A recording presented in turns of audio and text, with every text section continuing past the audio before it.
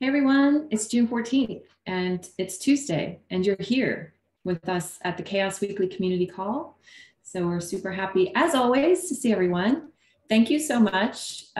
Here's the agenda, and I will share.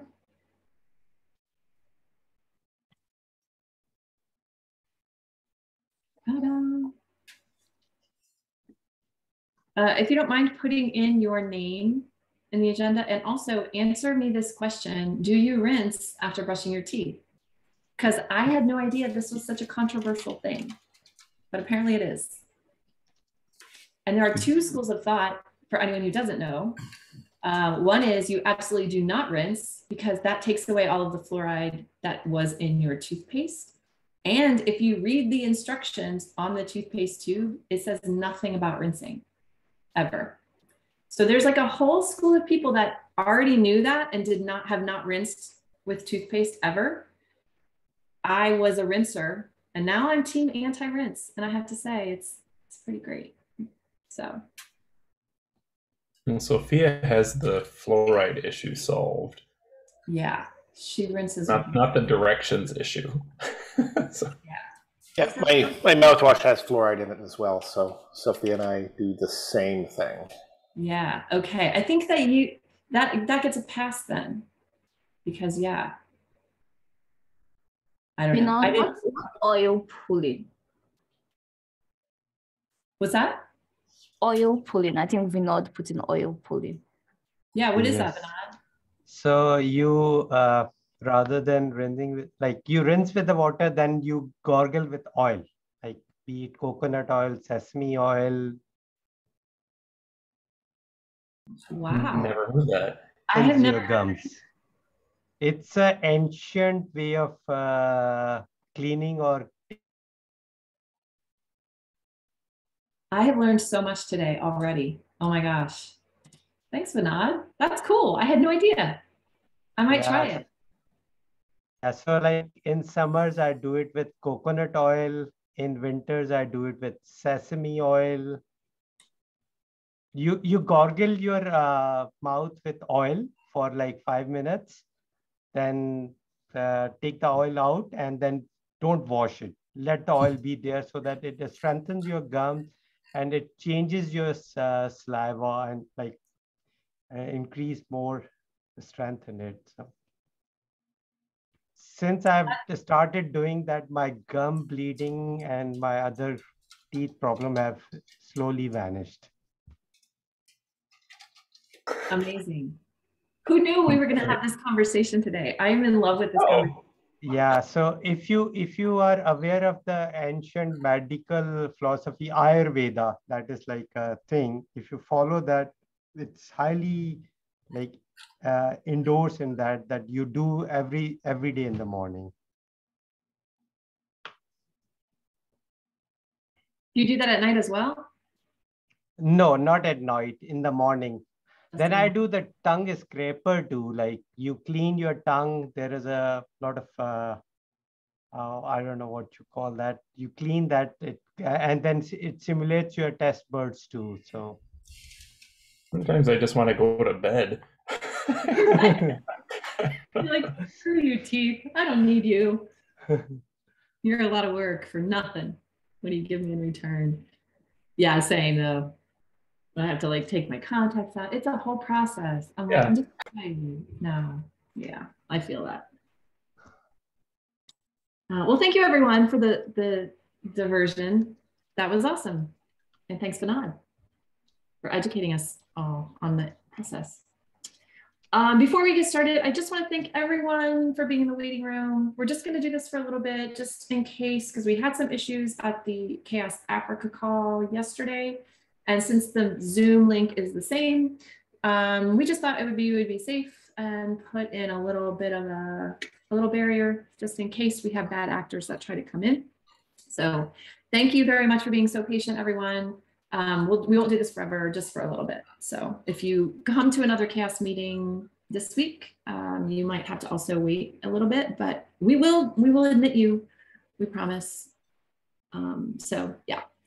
I'm guessing if we just watch for like this week, and then because we have the next 2 weeks off, folks like yourself and I can see if people are joining the waiting room. You know what I mean? And we can just get a sense of Yeah. kind of how things go over the course of the next, it'd be 3 weeks at that point. Yeah. Yes. The other option we had talked about was assigning a co-host at every meeting, someone that can just kind of watch for inappropriate stuff or code of conduct violations and take care of it right away. So I don't know if we need to do that yet, but that is on the table as well. So we do have a co-host today, which is Sean. So yes. It goes about admitting people if they show up or yes. not, if they're not belonging. Correct. And that is the other thing too, so that like the person who's facilitating doesn't have to worry also about admitting and watching and like doing all the things they can focus on. I like that idea anyway, of just always having a co-host. I kind of like it too. Just for that kind of stuff, even if it's just, I don't know, helping with note taking or I don't know, there are a whole bunch of things. Yeah. Did we? Oh, sorry. Did we?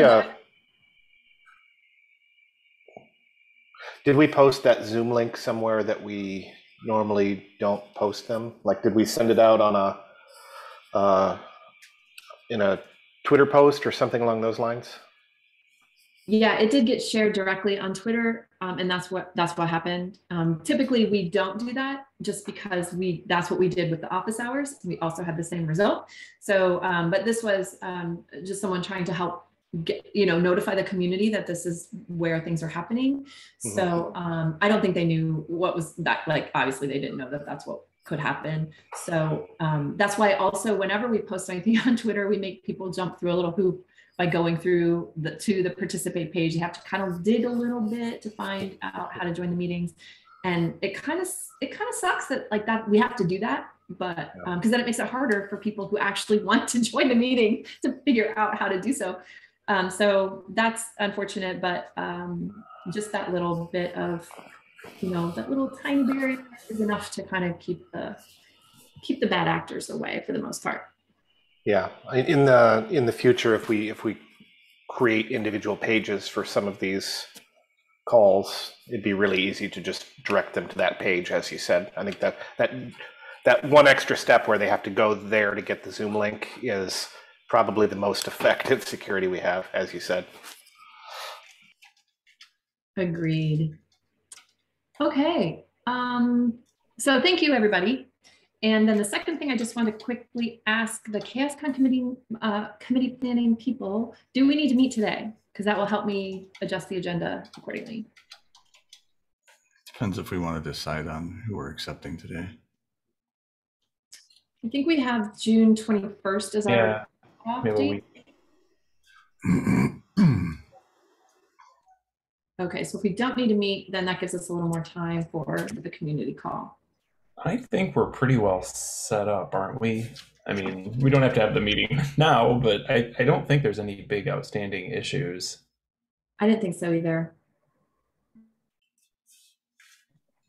Okay, well, if we do have something, we can do it async on Slack. Okay. Awesome. Just a question, like what is the last date of doing the evaluations of the proposals? So we are currently, the CHAOSScon committee, 21st of June is when we are going to be done reviewing the CFPs, and then we will announce, we will notify speakers on June 23rd, and then we announce on July something that I don't remember. Sorry.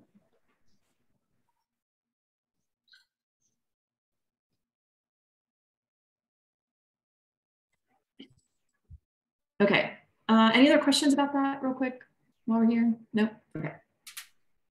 So let's go on some items from last week. The first one is our burnout and mental health session happening on Friday.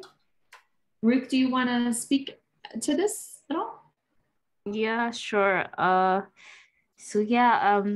burnout session is happening on Friday, and we are kind of talking about how maintainers, handle. It's an interactive session on how maintainers handle burnout. You can register to attend with that link, and we have been posting on Twitter as well. We also got like a tweet from GitHub accounts because this was the origin, like did not be celebrating maintenance this month. So that was the origin of crafting this session. And yeah, our form has about 45 responses, so that's exciting. And I think about 50% or 60 are maintainers, so that's exciting.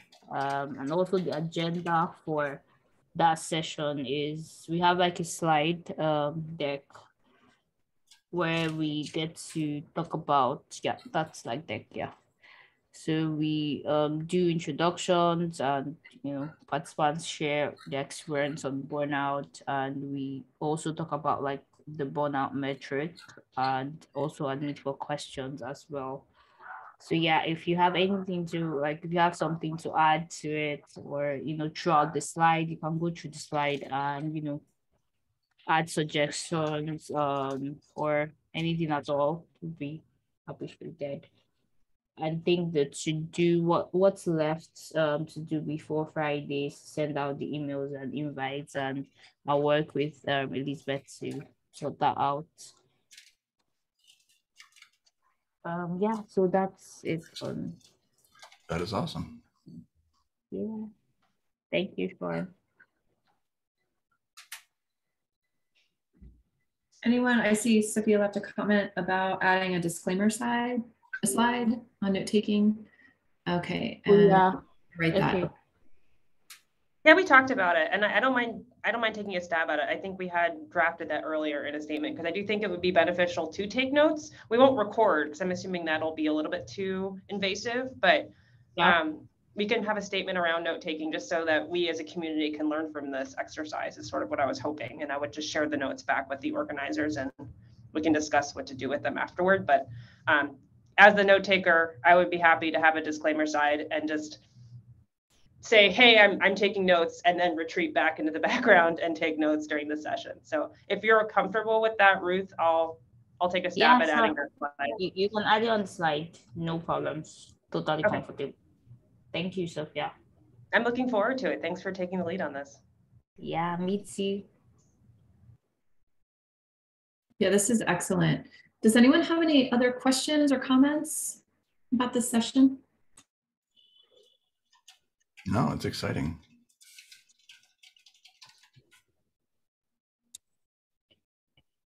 We may also want to have a co-host available for that. Yeah, sure. Yeah, so I don't know if we want to have that person volunteer right now or reach out to Ruth.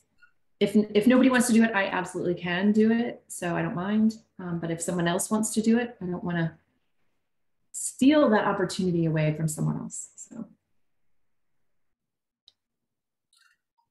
I mean, I'll be there, but I didn't want to be too present if I wasn't a host.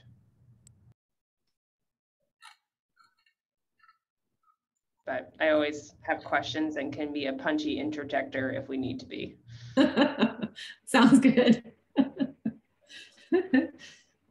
I love having those at talks that I give, like little plants in the audience that will like generate a question that I know the answer to, because I hate when I get questions I don't know the answer to.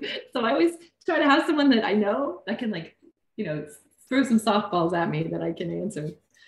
So, yeah. I have a question. What approach are we taking towards the burnt out session? Educational, I think. That's how I'd characterize what I'm hearing. The thing is, my concern might be, it's a complicated topic. So if we listen to people more than we try to give them a lot of advice from some professional stand, which is not our main focus, because we know there are confounding factors that will happen around that area. And it deals a lot with domains that really goes deeper than in clinical psychology and things like that, which is not really our main focus. So if we could listen more than we try to give a kind of therapeutic kind of approach. I'm just being concerned we should not create an atmosphere where we are trying to do some, people who may have other conditions that may necessarily need some different kind of follow-up might listen to us as, oh no, experts told us this and that, and they don't have proper follow-ups. But if we share our experiences and create atmosphere where people really share, I think I raised this thing earlier on, and it's just something I'm wondering how we will approach it. Yeah, it's a very good platform for people to, I mean, it's a wonderful idea. It's just, we just think about it, like the approach we are using might change the dynamics. So I'm wondering, Armstrong, if I'm looking at that slide deck, could you go back to that, Elizabeth? I don't know, just scroll down to like maybe 4 or 5, yeah. Like maybe asking people how, or go to 5 actually. Like how, like instead of saying here are the strategies, saying how do you as a community develop strategies? Like that? Yeah. Yeah, because now when people are sharing their experiences, we can learn from one another. We should not really be a source of reference of telling people, oh, do like this. We are not experts in this domain. Right, that's good. But I like that too, because it'll generate conversation in the hour. Okay. Do we need to put that in this slide deck somewhere to just explicit? Yeah, I can work on it just a little bit to make that clearer. Sounds good. Thanks, Armstrong. Any other questions, comments about the burnout session?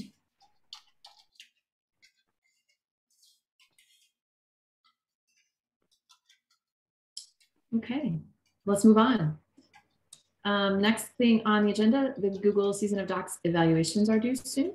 So if you are working on those projects, heads up. Time, yeah. Anything else to add to that? No, I think don't we have like 5 days? I was looking at that calendar invite you could put out there, Elizabeth, or like kind of just for the mentors. I think it's like a 5-day window starting tomorrow. Yes, I think so. Couldn't tell if it was starting tomorrow or starting today, but yeah. Okay, so we can talk about that maybe offline. Like, I'm not sure. I'll have to look and see like where to submit that and like what that process is, because I don't recall. But thank you for the reminder, for sure. Another reminder, no meetings. We said it before, we'll say it again. No meetings for the next 2 weeks, with the exception of any mentorship things that need to happen, regular check-ins, regular stand-ups, however things are going on the projects. If you are a mentor or a mentee, those meetings absolutely can happen, but regular CHAOSS meetings, so like this meeting, working group meetings, office hours, like those are all canceled. And if you are in the general channel of the Slack, you have seen a big wall of notifications telling you all of those things. So sorry about the noise, but yeah, hopefully everyone got that message and doesn't show up to meet with themselves solo next week on the CHAOSS Zoom. I kind of actually like that a lot, having that mid-year break, kind of like how we do at the end of the year too. It just kind of helps us. Actually, I thought we could, because we have the waiting room. We have the waiting room for the next, whatever, 3 weeks or so. We can. There's a message you can put in the waiting room. Oh. So like when somebody enters the waiting room, we could even, I can update that. That would just say, "Hey, no meetings, you know, for the next 2 weeks," kind of thing. Interesting. I did not know that that was a thing.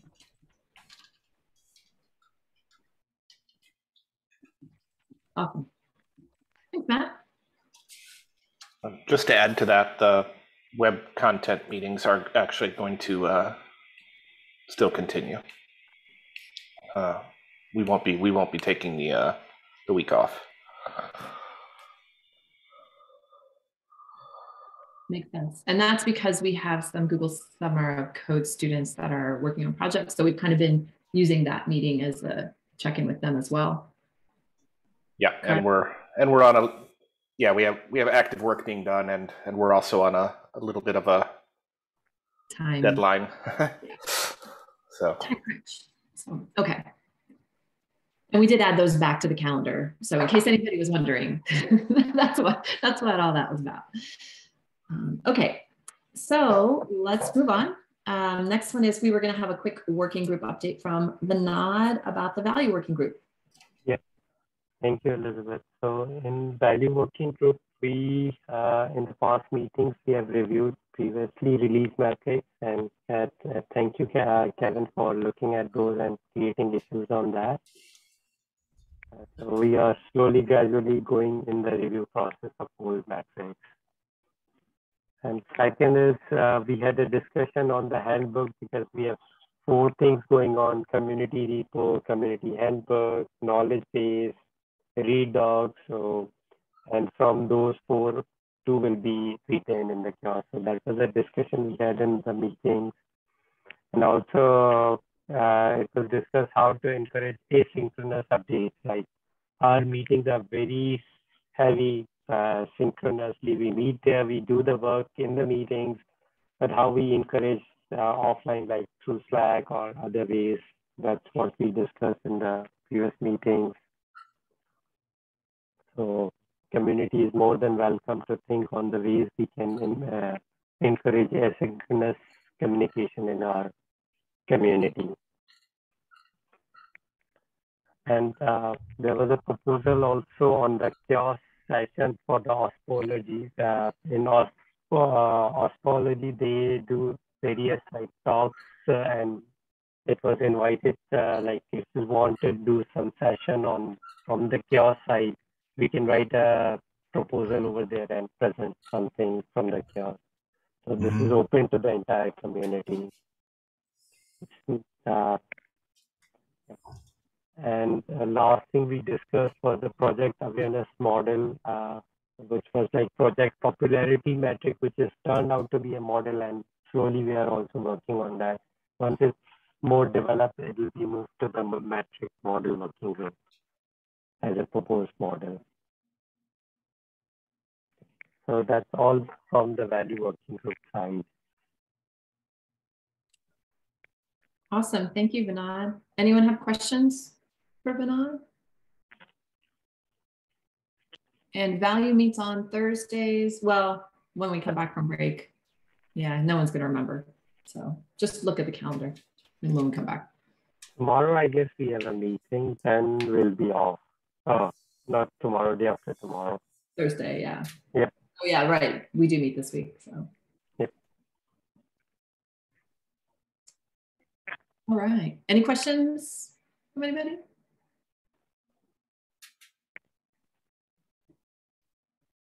Okay, let's move on to project badging update. I'm guessing this is Matt G. Yep. So I think right now I just want people to know that these are the 4 metrics that we seem to be kind of settling on: newcomer experience, project burnout, recognizing contributors, and inclusive leadership. And I think I was looking specifically at newcomer experience, recognizing contributors, and inclusive leadership, kind of as a triangle of asking people about how within their communities they have designed their community to create a positive newcomer experience. So that would kind of be the first one. And then how, that's like maybe the top of the triangle. And then recognizing contributors is about really recognizing all the work that people do within a project, whether it's code contributions or event planning, or podcast management, kind of that whole thing. So just kind of the wide array of things and how you recognize people. And then the third being inclusive leadership, as to how people kind of have a path to growth within the community and can take on positions of leadership. So between newcomer experience, recognizing contributors, and inclusive leadership, really, I think, can take us from kind of a design perspective and kind of getting people into the project And then once they're in the project, kind of recognizing all the work that can occur within that project. And then third, what's the path towards leadership? So I was trying to think of why we would have some of these metrics together in the first place. So I don't know what people's thoughts are on that, but that's kind of where I'm at. And this is also from just listening to all of the conversations in badging and DEI and all that kind of stuff. So I see newcomer experience and project burnout and recognizing contributors from our discussions as, and inclusive leadership is the more difficult of these four. And I think these are all metrics models conceptually.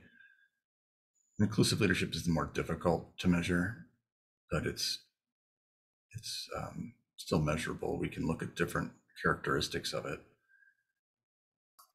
I was actually going to say project burnout seems to me like the most difficult.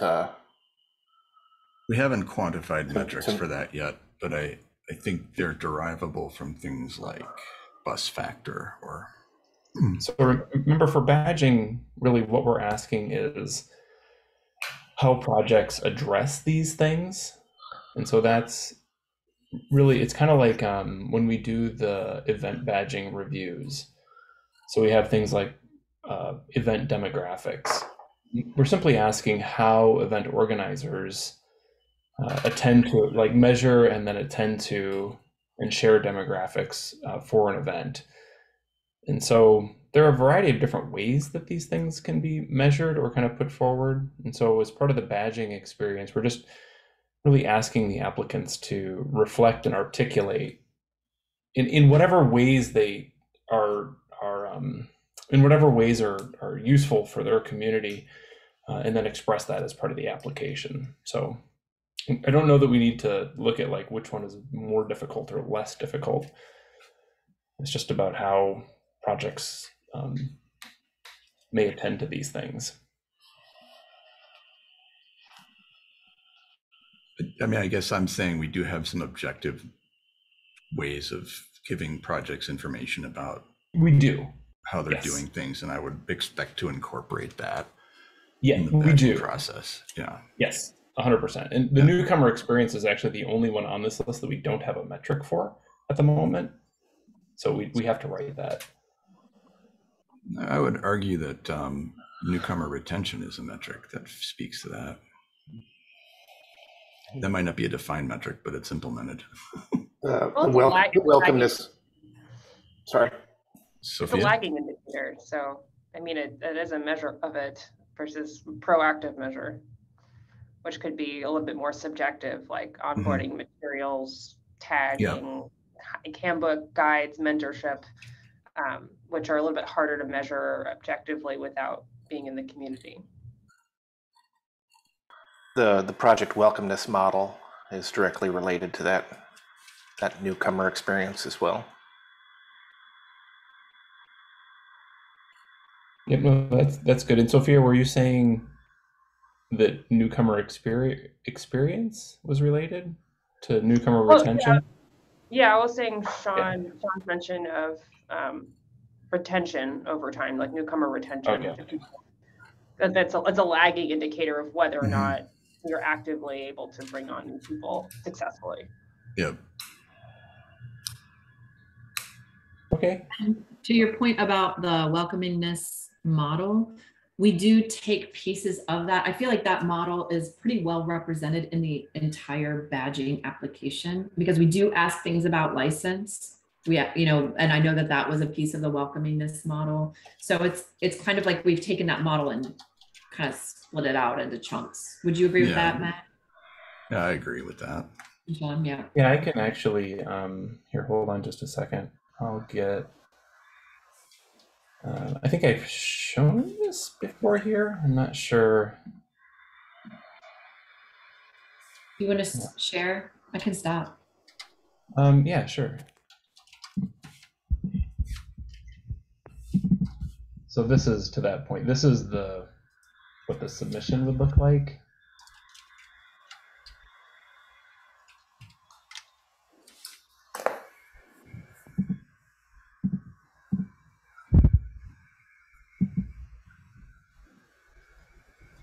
the DEI.MD link, that's where they respond to how they attend to the 4 different metrics that were on that list.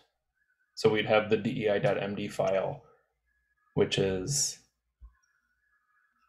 well, I'll show you it later, but basically that's the file that we asked them to place in their community repo that really articulates how they attend to those metrics. And then the rest should be fairly straightforward.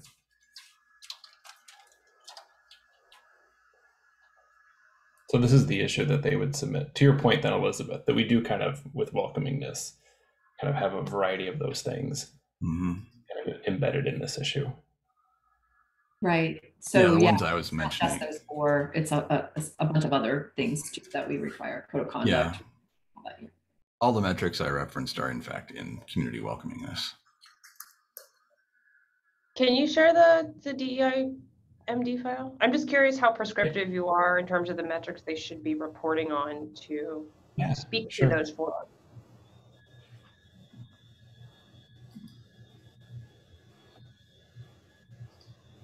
So again, I'm missing one right now. I don't have inclusive leadership in here.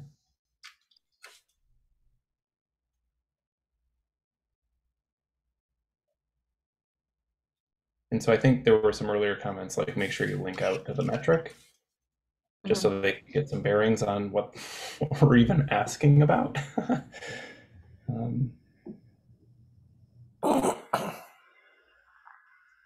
And at this point, again, we're just asking, as part of the badging process, we're just asking projects to be like attentive to these metrics. Like, how as a community are you being attentive to the newcomer experience? We don't have like what might be like excellent and what might be bad. We don't have a scale like that. We're just trying from a review perspective to say, hey, it's great. It does look like you as a project are attending to the newcomer experience and the things that you do. Like, you're involved in mentorship. You have office hours, whatever it is that your project might do, and it might be different across many different projects. I think it's important that project badging serve kind of a insight and educational role, so that we do give people, we're not giving them judgment, right? Like there's no red, yellow, green. I think showing them some insights from the metrics that we have would be very helpful to having it be more than just us reviewing things, but actually giving them a perspective on their projects that they may not have right now. And in fact, giving them that insight, I think, would possibly contribute to a better understanding of what contributor burnout might look like. Because maintainer burnout, excuse me. Sophia, do you have a comment too? Yeah, I was just also thinking that the process itself is going to be a feedback mechanism to, like, building on Sean's point. Not only is laying out these are the criteria that you should be thinking about and you answer them in the context as appropriate to you, but if we go through and collect data around, 10 different projects, I'm really excited just to see how other projects are approaching measuring burnout, measuring newcomer experience, and it might give us a whole new slew of ideas and approaches that we haven't considered as a community. So I don't know, I guess I'm curious if we have any way to communicate back to the submitters what we do with this information. Like, we're collecting it for the purpose of badging, but in our other badging programs, we've been very explicit about ensuring that no one else sees your data, because you are sharing sensitive demographic information about your event profile or attendee profile rather. Whereas this is maybe less sensitive, but still could be sensitive depending on how they answer it.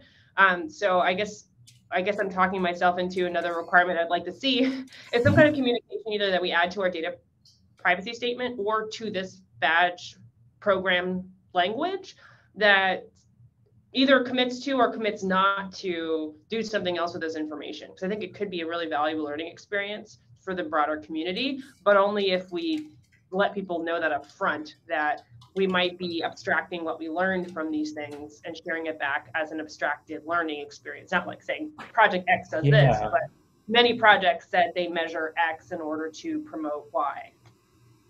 Maybe I could add that. I don't know if it's here, but in something like this, like we have the guidelines and the requirements for submission, but like in the guidelines, because the reality is that everything that is reviewed is done in a public issue. So it's inherently made public just in the review process by itself. And so maybe that needs to be clearer here, just FYI. These are, and the issue does itself provide unique ways that projects will be doing this type of work for other projects to look at. So it's valuable in itself, but to your point as well, it may also not be something they want to share all the time. So I don't know how to balance that. Okay. We have been transparent in our other badging programs. Yeah, the event badging. Event badging is the issue. Is why it's just sitting right there. You can go look at any discussion, and that was an important part of the badging process too. That we wanted it to be open and transparent. That we didn't have it kind of behind some curtain where we weren't sure kind of how projects were being, badged. So we wanted to be very open about that. And also to these comments, like right now, I mean, all that we would propose to provide is passing. Mm-hmm. So for event badging, we have gold, 3 levels, silver, and passing. Maybe I kind of forget. Do we have bronze, or is it just bronze? Yeah, and passing. And then there's pending if they're like not passing. We don't say failure. We just say pending. Pending, yeah. But we don't have the bar here. We have 1. It's just whether or not they're attending to these particular metrics. So if their responses are kind of open-ended and they can kind of answer these questions however they see fit, as a project, should we be going and doing some sort of content analysis on these responses? There are times where we ask. In the review process, we have asked for, like, where do you post this information? Could you please share that link? If there's a claim made that they're sharing of that information. But no, I don't think we need to do a content analysis of their website or their GitHub repository. No, of their responses, of the open-ended questions where we ask them how they are attending to these things. I don't think so. At least that sounds pretty formal. Yeah. I am definitely referring to like a formal content analysis process to maybe pull out some themes, reoccurring themes that. We could, maybe not part of the review process, but to Sophia's point, like as we're collecting this information, it might be interesting to see recurring themes. Yes. Coming from. Yeah. Yeah. My comment was directed towards Sophia's comment. Oh yeah. I think that's a really good idea, that we could do something formal against a larger set of submissions. Mm-hmm. Yep. So that's it. Going to add to Sophia's point, but the process of filling out the application we found also causes in the event badging side anyway, causes the event organizers to kind of evaluate themselves as they're going through the application. So just filling out the application, regardless of what they end up with, is a valuable process in and of itself. So I think, even if someone doesn't decide to go for a badge here, just going and answering the questions and like having to do that self-evaluation and introspection of your project is super valuable too. So just on an individual project level, I think.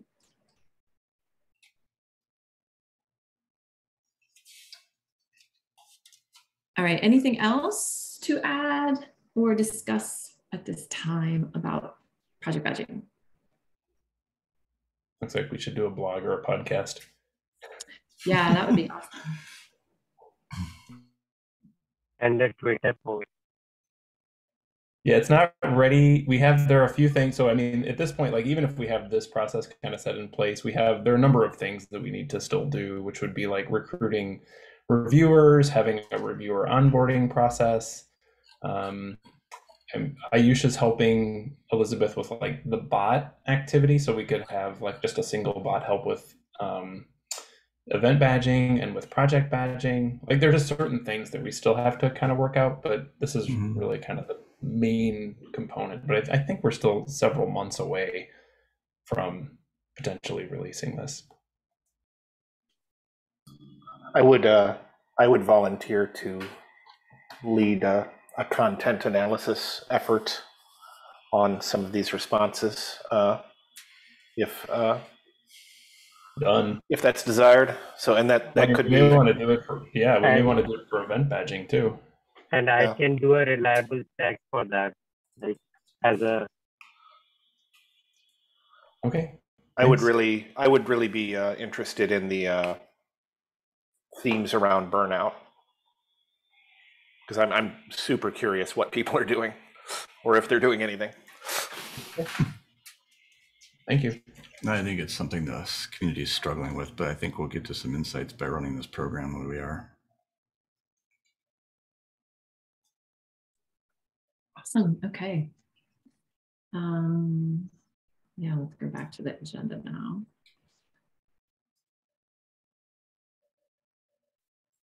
See where we are. Thanks, Matt. Thanks, Kevin, Sophia, everybody who contributed to that discussion. We have 4 minutes left. Ruth, you want to talk about CHAOSS Africa real quick? Yeah, sure. So yesterday was a lot. Yeah, we did have the first meeting yesterday, and I think I should start with the good news first. So we had like over 25 persons joined, and we're curious about the CHAOSS project. We had a very interesting conversation around, I kind of like explained what we do at CHAOSS and what CHAOSS Africa will focus on. And about async communication, initially I did not want to open a channel, but I wanted like community involvement in that. I wanted to ask the question to the community of what they preferred, and we settled on a public channel in the CHAOSS Slack. So we have like a channel, CHAOSS Africa. So a lot of persons joined in from that call as well, which is really exciting. And we also talked about something very interesting. Someone brought it up, someone who was like one of the folks that joined as a designer. So Kingsley was trying to, brought up an idea where we could create focus groups so that different people with like someone that is a designer, developer, technical writer, focus groups that they could interact and know how they could help. So that's something we're also looking at, like little focus groups within CHAOSS Africa. So everybody gets to understand how to contribute to CHAOSS. So yeah, so we've started that already, and yeah, it's exciting. The bad news part is we got spammed. We got spammed towards I think 20 minutes in the call, with a whole lot of we had to use like a Google Meet, because then the meeting link was kind of compromised. So it wasn't working even when I was trying to like kick them off. So we had to use a Google Meet, and we still had more persons still joined the Google Meet regardless of the spamming. So that was exciting. So yeah, I'm excited to keep going forward with it.